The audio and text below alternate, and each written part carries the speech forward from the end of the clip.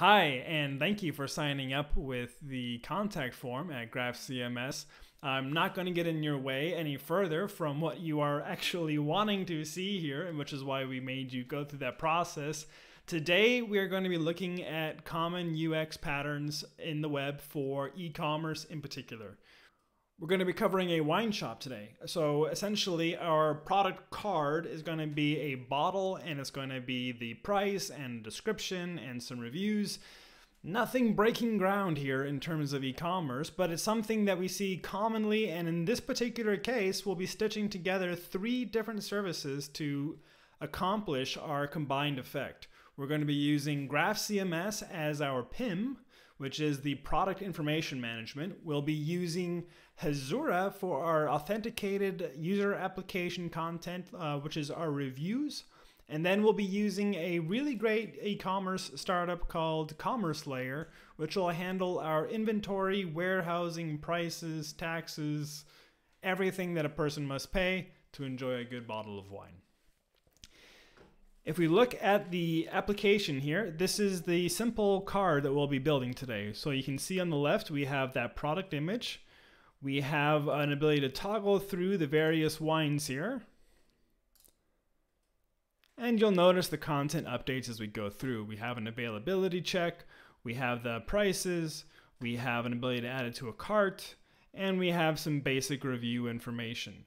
You'll also notice that what I've added here is the ability for the color to be alternating between the red wines and the white wines, essentially adding a bit of variance to the visual aesthetic here. There's going to be a technique that I'll be describing later on in this video about how we accomplish something like that without directly co-locating our presentational logic and our content. Or if you want to break it down, our design and our code. So before we look at the actual code or the tools that we'll be using today, I wanted to do a breakdown with you about how this actually all comes together. So I have a little presentation that we'll do as a walkthrough and look at what the actual architecture of our application is. So I put the A in parentheses here. This is a modern stack. It is not the only way to build web applications. There are a lot of ways, but this is the one that I've chosen and the one that we'll be using together today. So ultimately, what we have is the coordinated Saas stack. Saas being software as a service. And these are 3 different services that are all hosted on different servers, and we put them together into a new server, which is where our application is going to live. GraphCMS is going to be the primary service that we use for our server-side generated content. This is a static website that is then populated with dynamic pieces later on. After that, we have the live content coming from Commerce Layer, which will update our inventory and our pricing. And then we'll have Hasura, which also updates live content for our reviews. The concept here that's very important for us to bear in mind is the idea of using our SKU as a primary foreign key that attaches all 3 of these services together. So the first step is we get the product information from GraphCMS and we bring it over into the application. So we grab the product information, we pull the SKU off for reference, and that product information populates the page. We follow that up with the actual commerce information, which then adds in the availability and the pricing. And the last component, we utilize the SKU again to pull in the reviews. Now that's a bit of a misnomer there because technically we're firing off the application content, the reviews, and the pricing information simultaneously. But in this case, this is the bounds of my animation abilities. So starting with the bottom of our stack, we're going to look at the editorial content. This is what your marketing team would normally want to be adding in colorful descriptions, images, a look and feel to the application that really becomes the brand and the core of the content that you're really contributing as a marketing team. We have the title, we have the vineyard, we have the descriptions, we have the country of origin. We have then the individual ratings for the flavor profile of the wine itself. This is all coming from GraphCMS specifically. We also have the hint for how many bottles we recommend somebody were to buy for leveraging some kind of a discount or simply buying more product. Moving up the stack, we then have Commerce Layer, which provides our e-commerce content. So we check the availability, which is just looking for if we have available quantity. And then we have the actual pricing information. What's the price, taxes, based on my region, what's going to be the rough cost here. I haven't gone into those details in the code of this project because it goes beyond the scope of what we wanted to demonstrate here, but this is all possible using Commerce Layer, which has fine-grained shipping and pricing and everything else that you could really want. And the last piece of content we're delivering here is from Hasura, which is going to be our hosted backend as a service. And that has our average rating, and it does have aggregation functionalities in the API, as well as then the reviews coming from the product. So let's take a look at the framework architecture. Our architecture is built on Next.JS. Next.JS is a very powerful application because it allows us to leverage multiple paradigms in modern web application construction. Primarily, we can mix both server-side generated and server-side rendered and React's front-end dynamic code abilities so that we can essentially cover every case that you could imagine for a modern web application. How it works in the code side of Next.js is you have a file called a SKU, which is in these parameters. It can know this is a dynamic parameter to be updated later on. So our initial GraphQL query then simply just goes to get the paths at build time. Again, this is a build time process. It gets the paths and will populate all those pages. What happens then, it does that query, it finds these 3 different SKUs, and it'll generate a page for each of those. Once the page has been staged to be created, it will take that SKU and it will go back and it will then try to get the rest of the content for each of those pages. So it'll grab the title, the description, the image, everything else that you would need for each of those special SKU segments. You can see colored in green the mapping. So on SKU 1, 2, 3, that's what's passed into my query for very specific product data for that page. And then we have that coming in, populating the page. So title goes to the title, the description goes to the description, and everything else. At runtime is when things change a little bit. We'll then run another query. Hasura, in this case, supports GraphQL, so we do another GraphQL query to Hasura, passing in that SKU as our primary foreign key, and it then fetches all of the reviews and fills in the average and the actual review content itself. Now, Commerce Layer is a REST endpoint, and that has a couple of endpoints that allow us to fetch the content we need. Again, passing in the SKU itself as part of the parameters, we're able to get back both the quantity and the price. So let's look at how these services tend to look on the interface themselves, and we'll see a little bit how this has been set up. First up, we'll have a look at Hasura. And if you look here in the application, you'll see that we have a couple of tables here. We have the author table, we have the review table, and we have the product on the review. So I'm viewing the review table here. We have the product SKU attached here. That is how we connect these two together from our code. I pass the SKU from GraphCMS in as a filter on the query to get back all of the reviews for the specific reviews we're looking for. Author is going to be the same sort of thing here, where it's essentially attached as a username to the review. Hasura is a very powerful platform. It can accommodate many cases where you need to have fine-grained access controls and webhooks and functionalities and everything else that you could want for a modern backend as a service tool. It pairs so great with GraphCMS because you leverage the ability to use GraphQL in both ecosystems, and you can even use remote schemas to combine the two into a single API.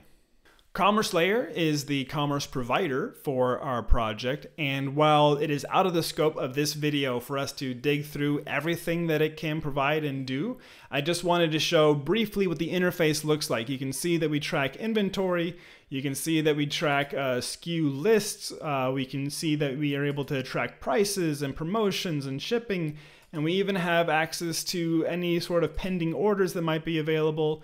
Everything that you would want to track in terms of e-commerce is all there. It's all available. And what's great about e-commerce is they really understand this idea that the serverless architecture of today is leveraging best of breed services that can say we focus on one specific thing. So GraphCMS focuses very specifically on content management, and specifically, even in our case, content management that needs some mutation abilities or some writing abilities or some support for a little bit of a crossover into that backend as a service ecosystem. What Hasura does great is fine-grained access controls for incredibly high volume amount of user-generated content. And what Commerce Layer does is it says we do warehousing and we do pricing and taxes and shipping. And none of them are trying to step on each other's toes. They all solve individually unique parts of the problem. All right, the last interface that I wanted to show you is the best, and that is GraphCMS. And we wanted to just quickly look at what the schema is behind this project here. So if we look at the schema here, and schema is a combination of our types, our individual content types that we use to build up a project. What we have is product at the beginning, and that product is composed of a number of fields. So the title, the SKU with some validations on there that it needs to be unique, it needs to be a required field. And moving on down, we get to an interesting portion of our project here, and this is a relation, but it is a union type relation. With these union types, then we can support different kinds of products that have different levels of attributes that we would want to use in different places. So if I had pants in there, inseam and waist, if I had shoes in there, I could have shoe size. All of these attributes are unique to those products, and yet I still want to keep them underneath the canonical reference of product, which shares a SKU, which shares a title and a product image. This is a similar effect to database normalization, if you're familiar with that kind of terminology, where we break out our model into self-contained, repeatable, and non-unique entities in our tables. Moving further on the product, so we have then a region. The region can be attached. We can see the reverse side of the relations here. They are attached to the wines themselves. They are attached to the vineyards. That's where we generate our country of origin data, actually. We have the ability to see the varietal, the kind of wine that it is. We can see the vineyard, where it's located, all the addresses. And if we go into the content editing interface here, we can actually see how this looks a little bit, where we can see a specific wine that we've created. We can see the Zinfandel, and then we scroll down, we can see the type of wine, the vineyard that's been attached to it, the region, and then our ratings for the flavor profile. I'm not going to go through more of the interface now. There's an opportunity later to sign up for a demo of the application, where one of our developer advocates and our salespeople will be happy to show you the in-depth parts of the application. For now, we're going to move on to the code and see exactly how that works together. All right, we're coming to the code now. I am going to move quickly here because this is not intended to be a technical breakdown about all of the features of Next.js or what the code looks like. Some top level things to know: I'm using React.js as the framework, and that framework itself is abstracted into another framework called Next.js, and that is what I referred to earlier on in the conversation. And I'm just going to point out a few key highlights here. You can see that as we break this down, if I come to the pages directory and I drop this down, I have products, and then I have my SKU. And if we come down here, we'll see just how easy it is to query content from GraphCMS. So all I'm doing here is I'm getting the static props. That's what we're doing for this static build. And here I can just read very cleanly the query of content that I'm pulling from GraphCMS. That is one of the benefits that I find about GraphQL, is that it is really just so readable, where you can go in there, you can see all of the fields that are being pulled in. I can onboard a new developer and they would be able to see right away what it is that we're actually pulling into the application. So it's very straightforward. It's obviously code, so there needs to be some familiarity with code, but beyond that, any person could come in, see what I'm doing here, and be able to get up and running right away. Inside of my product card then, we're going to move to the components. Now I've just scoped these out and broken them down for a little bit more visibility and ability to track what content is being used where. But here we just have a simple product card that is pulling in some things like a title, it's pulling in the descriptions, it's pulling in the country of origin, and our prices. Now the prices themselves are coming from Commerce Layer, and that's using a library that they provided that all I have to do is pass in a SKU at a top level wrapping component, and then it's able to say, oh, here's your prices, here's your availability, here's what your current cart inventory looks like. Again, that's what you get when you choose best of breed providers without grabbing one monolith trying to do everything. You're able to find a company that says, hey, we're going to focus on just this specific area and provide really great services for just that problem. I mentioned briefly the idea of abstracting these color utilities out of our code.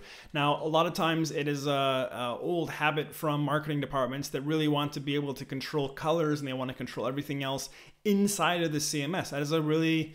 That is an antiquated approach to content marketing now, because now my marketing person has to be both a UX expert and a designer, and they need to understand a little bit of HTML and CSS and all these features, where really what I want my content team to be is really great at writing content. And when we abstract out essentially design tokens in the CMS to say, I don't need to have my content person tell me what color the primary focus or emphasis of my pages, but I do need them to annotate this piece of content just enough to tell me this is the primary focus, or this is something that should be displayed data dense or full screen. And here I have taken the wine type, passed it into a design token function, and what that does is it simply alternates through my colors for me. Let's see how that plays out inside of the actual design that we've created. So here you'll see that this purple is what is being derived from a red wine type. And as I go through the two reds, they are both the exact same, but if I go to a white wine, then I get that yellow highlight. Now I've just done a very high level utilizing current color CSS hacks, or cascade, if you will, where I simply reuse that color all throughout the application. It's not a bad strategy. It's something that you can definitely do as well. But I've been able to then abstract a design token into an attribute of my data model without actually saying yellow or purple inside of my content editor. I was able to abstract these pieces of data into a design token that has a mapping in code, primarily because the code that I need to show this color would not be the same way that I would produce that in a printed brochure, is not the same way that I would do that in a mobile application, and is completely irrelevant when it comes to something like a voice experience. However, I would be able to perhaps abstract that voice experience into something that is white wine-esque. Who knows? So the concept here that I want to convey is that you can map a design language to attributes in your CMS, in your content model, and not have to focus on providing color support or other features. You can abstract these away and be able to create really efficient code. Okay, and that is it. You made it to the end. I really appreciate you watching that whole video. If you will sign up for a demo at the end of this, we will be walking you through, again, a lot of this interface, specifically the GraphCMS side. We can show you this demo, another demo, and we will give you an in-depth tour of what it is you can do with GraphCMS. We really believe it is one of the most powerful and flexible interfaces out there, and we're just really excited that you are showing interest and can't wait to see what it is that you will build. Thanks. Bye.